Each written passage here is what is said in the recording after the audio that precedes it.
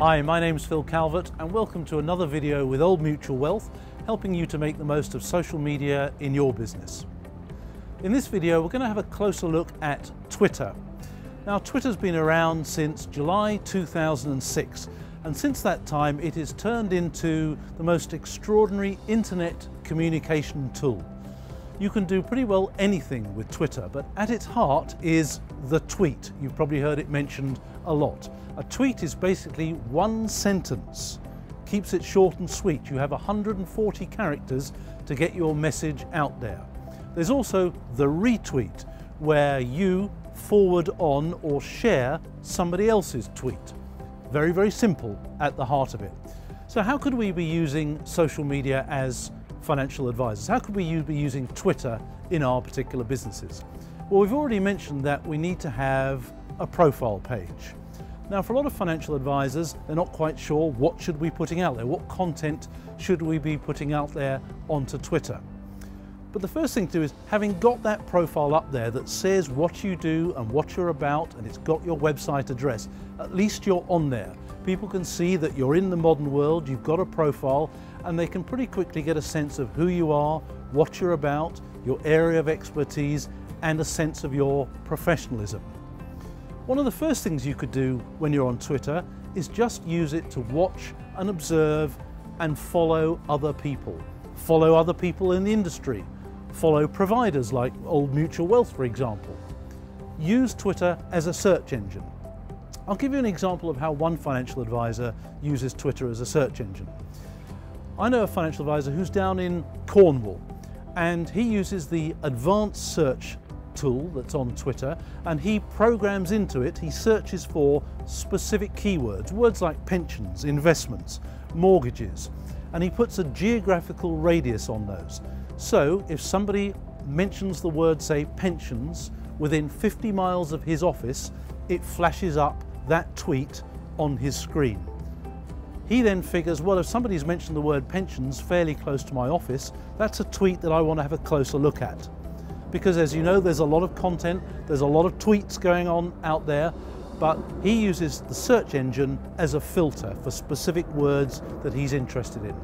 So that's something that you could do as well, and you'll very quickly realize that Twitter is a very, very powerful search engine. Something else that I would strongly suggest that you do is to actually ask your clients if they are on Twitter or indeed other social networking sites. We mustn't just assume that if our clients are in their 60s or the 70s, they're not using this stuff. If we don't ask them, we don't know. One of the reasons for doing this is, well, first of all, you've got another way to communicate with those clients. Some will, of course, when you ask them, are you on Twitter? They'll go, no, I'm not. But you'll be surprised how many of them actually are. And then you've got an opportunity to connect with them. You've got another way to communicate with them and another way to add value to them. And I think this is one of the important things to remember about social media broadly, and indeed Twitter, is that this is not just about sales and marketing. This is something, it's another way to add value to your proposition. In fact, it is part of your proposition.